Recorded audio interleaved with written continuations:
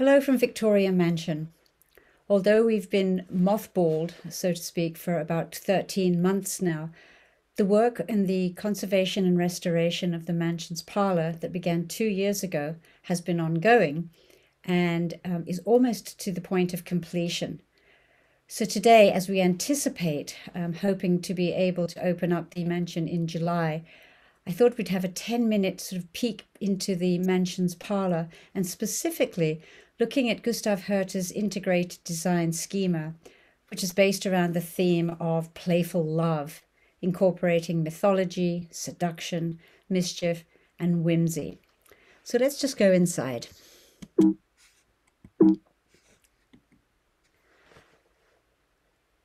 So the integrated design, for which Herter was essentially known as the father, if you like, the father of integrated interior design, starts from the very moment you're moving from the hallway into the parlor itself.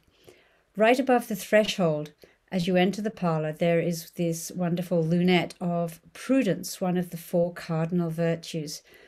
And it's a deliciously wonderful and playful contrast between this virtue, one of the most four cardinal virtues, and this entry into this whimsical sort of environment of amorous play and seductive love.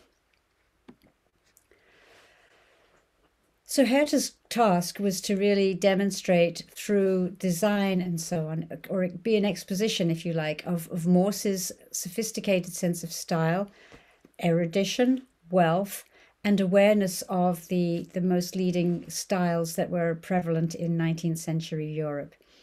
And through Herter's magisterial thematic unity, supported with the amazing artwork and painterly work of Guidicini and an anonymous artist, he really has achieved this goal.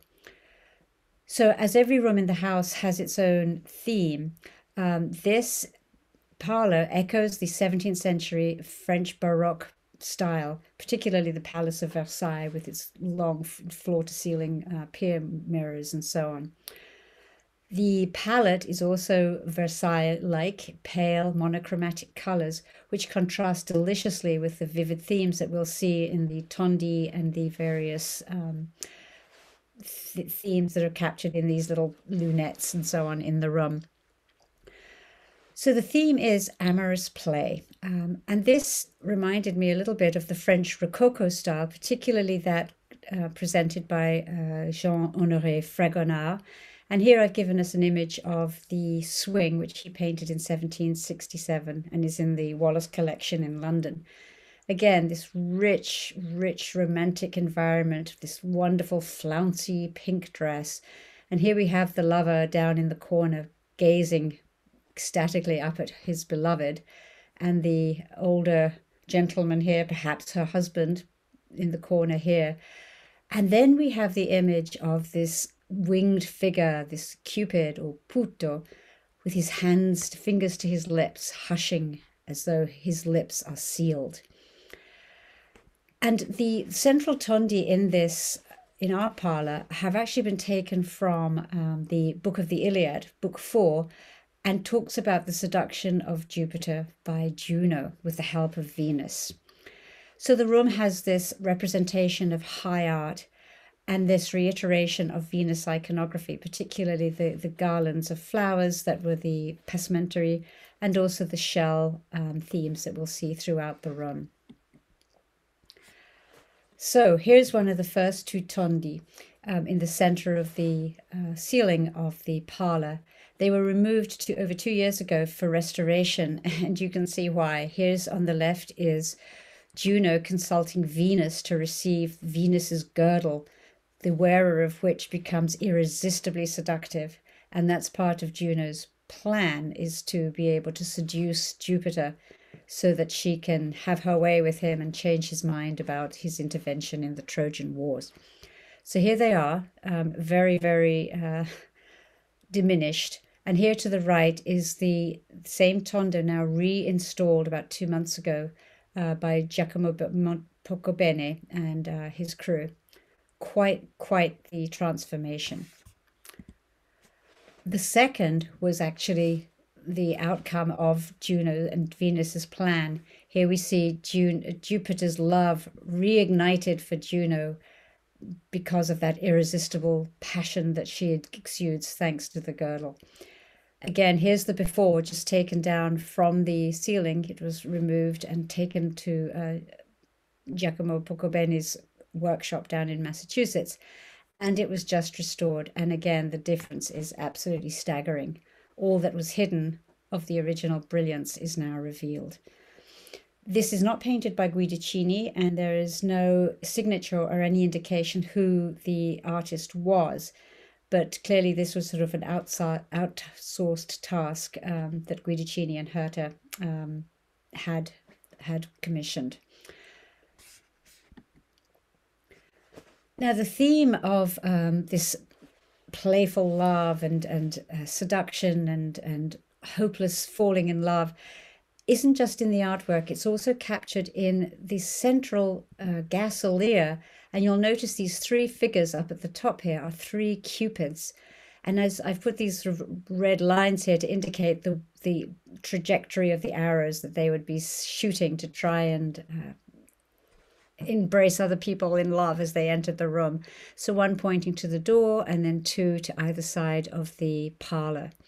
Just this wonderful, subtle and playful integration of theme. And here's a close-up. You can see the three cupids right there at the top of the gasolier, and Guidicini's wonderful scroll work above it in the ceiling, playing with the scroll work of the gasolier. And over to the right is one of the cupids that is still to be restored, and actually does not belong on the gasolier, but in two other areas of the room from which they've been missing for a number of years. So where are those places? First is there were two gasoliers on either side of the pier mirror on each end of the parlor.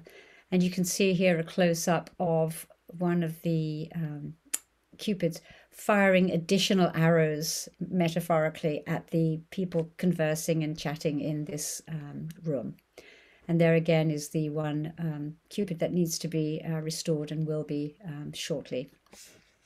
But there's another place that you'll be in Cupid's crosshairs.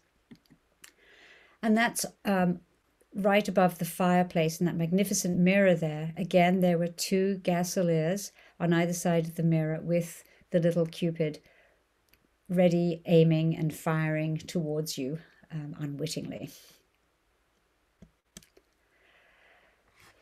And Cupid is famous for his attendants, the putti.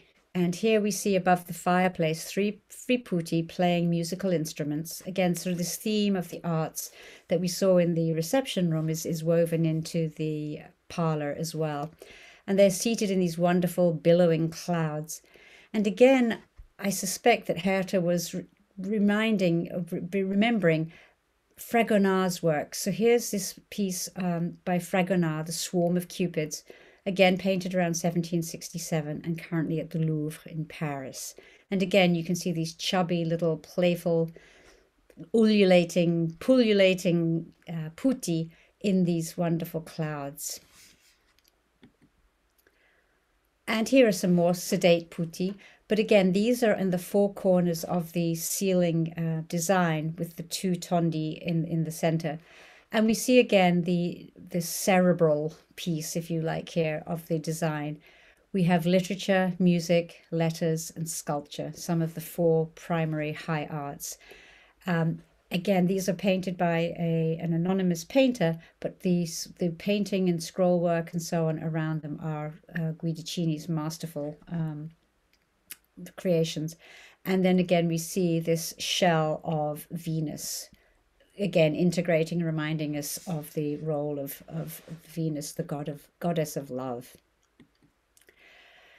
So the conservation and restoration is almost complete, and it's revealed what was originally magnificent and then shaded for over 160 years. And the work led by Gianfranco Poccobene and Siobhan Lindsay and their crew has been quite extraordinary.